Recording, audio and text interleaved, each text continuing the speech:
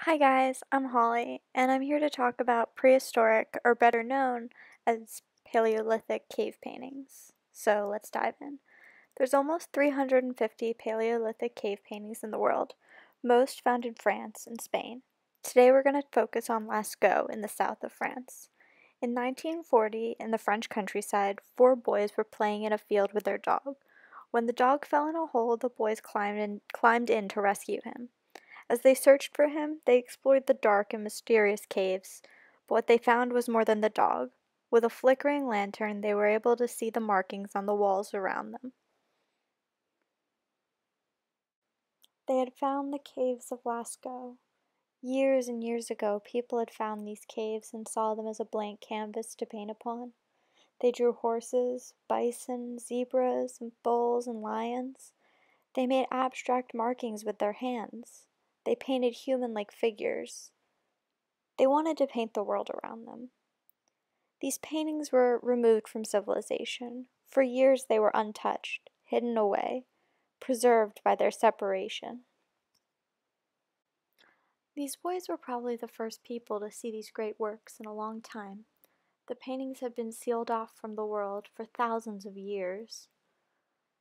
When word got out, scientists, archaeologists, anthropologists swarmed to France to seek out the paintings in the caves. Hoping to examine this long-lost treasure, they were able to find out some details about this mystery. The scientists inferred that these early people used crushed rocks, clay, and flowers to create the different colors. And to paint, they used animal bones or sticks with hair attached, like paintbrushes.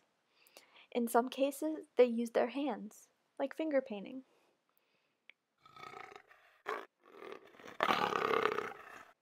They tried so hard to figure out why these prehistoric people painted. Even with all these theories, we really don't know. Some think it was a way of telling stories. Others think it was a ritual hunters would do before they left for the pursuit. Or it was simply even a guide how to hunt. Some think it was a religious work, that people worshiped the paintings. Even though we don't know much, we can assume that it was used as a means to communicate. By the 1950s, people swarmed to the south of France. Lascaux became a massive tourist attraction. People were fascinated by these paintings. They wondered why they were there. What did they mean? Now it's your turn. Do you think these paintings are realistic or abstract? What do you think it tells you about early man?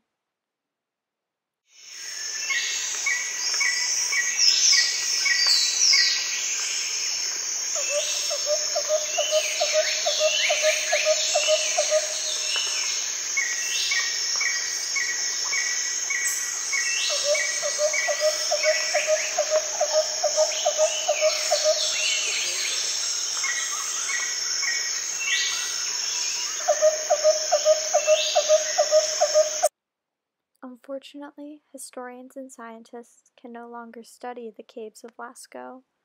After thousands of visitors, the paintings have had too much exposure to the elements. Mold has grown, the paintings have been worn down, and as of 2008, the entrances to Lascaux have been permanently closed.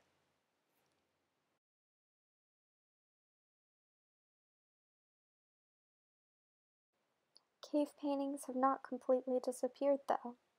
The caves of Lascaux have influenced even modern art. Look at this work by Pablo Picasso after he went to Lascaux. Do you see how he was influenced by the Hall of the Bulls?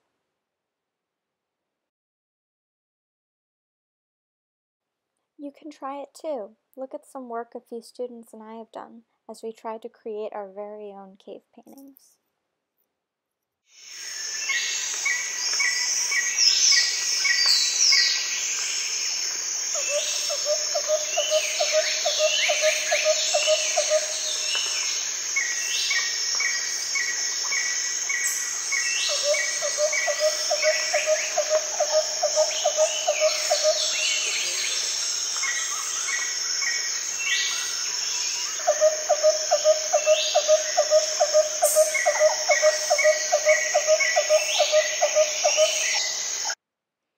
thank you so much for joining me today.